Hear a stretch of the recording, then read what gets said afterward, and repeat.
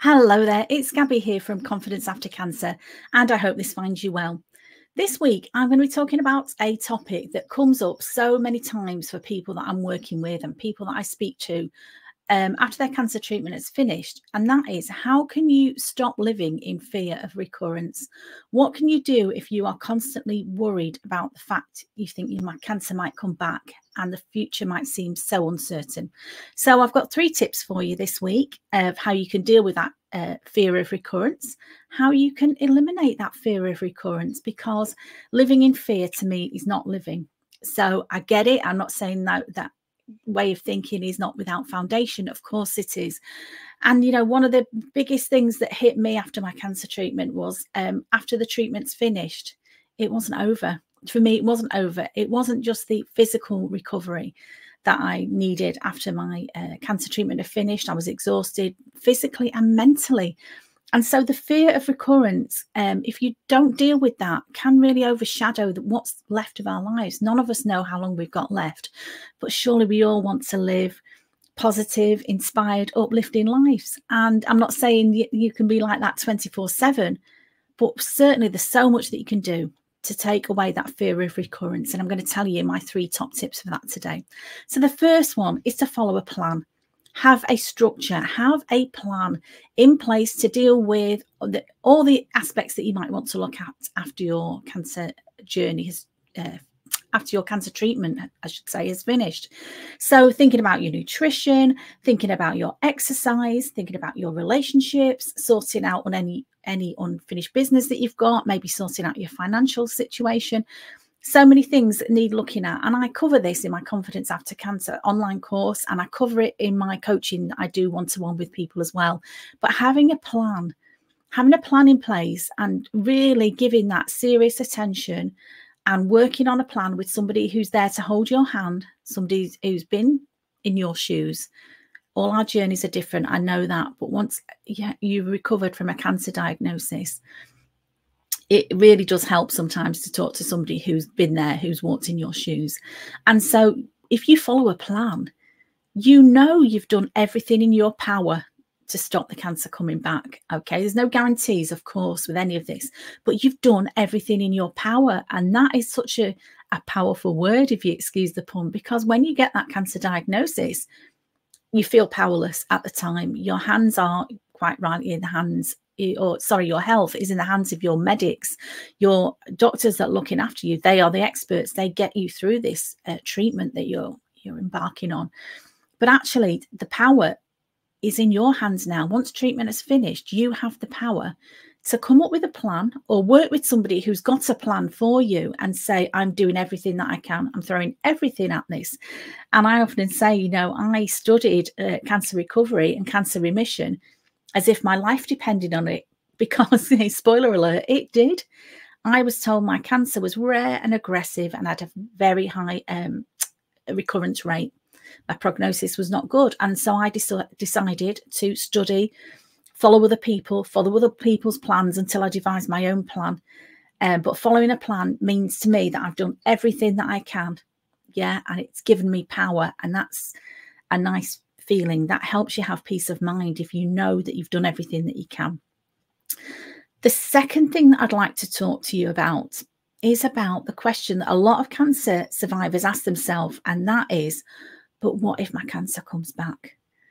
And some people are playing that question over and over in their minds. You know, we all have self-talk. It sounds a bit daft talking to yourself, but we all do it. You know, I've talked before about the power of affirmations, about the power of choosing a better thought.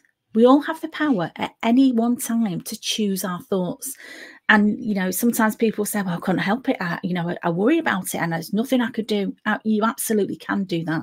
You might have to train yourself. It's like learning any new skill. It might feel strange at first, but you can at any time have the power to choose a better thought. So just remember that, my darling, and just tell that nasty thought when it's coming into your mind. Just sweep it away and just say, no, I'm not listening to that. The other thing I ask you to do is just to reflect on, if you're asking yourself, what if my cancer comes back? Why not ask yourself the opposite of that? What if my cancer never comes back? What will my life look like then? If it never comes back, what would I be able to do?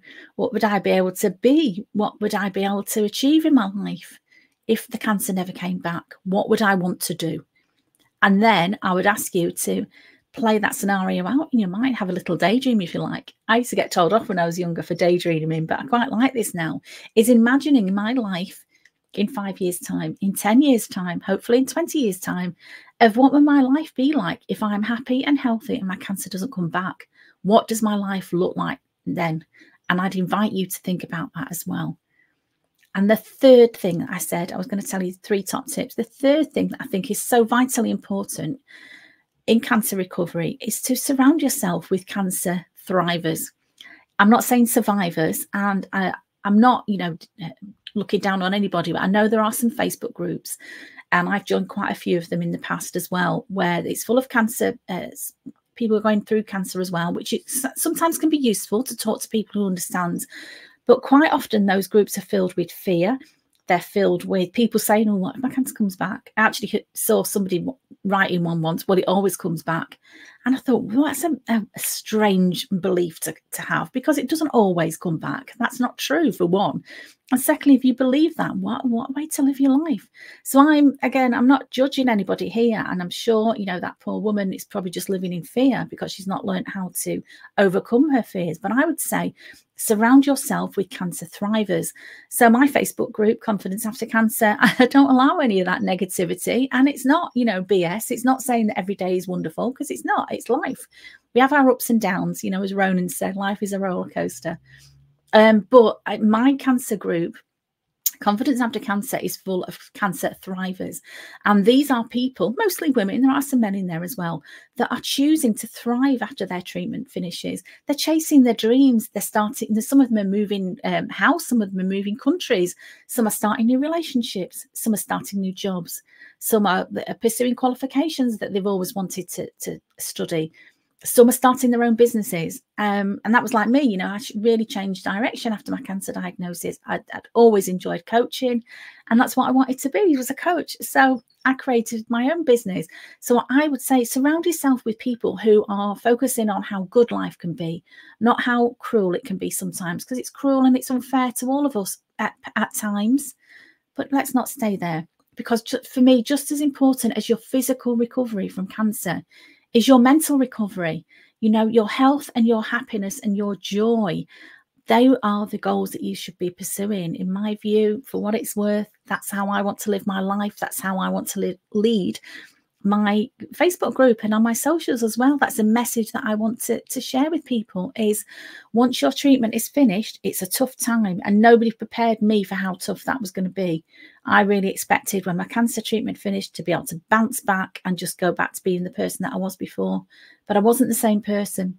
And my priorities, my goals, my outlook on life had really shifted, but not always for the worse. There's a lot of gifts in the lesson. I wouldn't say cancer is a gift, because that's not true, but the lesson and the experience that you've had. And remember, my love, and it's such a cliche, but it's so true. Life is short, and life is what you make it. So what do you want to make it? That would be my question I want to leave you with. So remember my 3 tips for not living in fear. First of all, stop the fear, follow a plan. If you haven't got a plan, I've got one that I can share with you. Reach out to me and I'd love to talk to you about that. The second one is choose your thoughts. Don't let those thoughts to run away with you. You are in control of those thoughts, even if sometimes it feels like you're not.